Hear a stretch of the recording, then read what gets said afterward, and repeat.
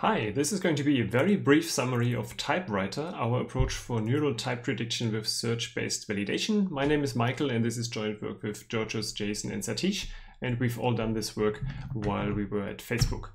As a motivating example, consider a piece of Python code, and nowadays there's a lot of Python code out there. It doesn't really matter what this code is doing, but the important bit here is that this code does not have any, and some other code may have just a few, type annotations. So you, for example, do not know if you statically reason about this code, what parameter type this parameter called color should have, or what the return type of this function getColors actually is. Now, what you instead want to have are correct type annotations that are correct in the sense that if you add these annotations, you program type checks, which means that everything is consistent.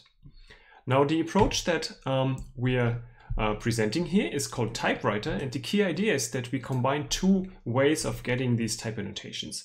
One is that we have a probabilistic type prediction model. It's a deep learning based model that looks at many pieces of information in your Python code and then suggests likely types.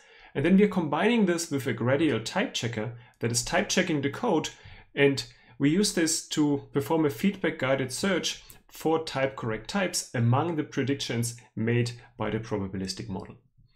Just to give you a few highlights of our results. So the neural model that we are presenting outperforms the state of the art. So it can predict more types and predict these types more precisely than any other type prediction model that has been suggested earlier. If you use this approach, you can add 75% of the missing types while still guaranteeing that all the types you're adding are type correct. So the approach will not bother developers with type incorrect suggestions.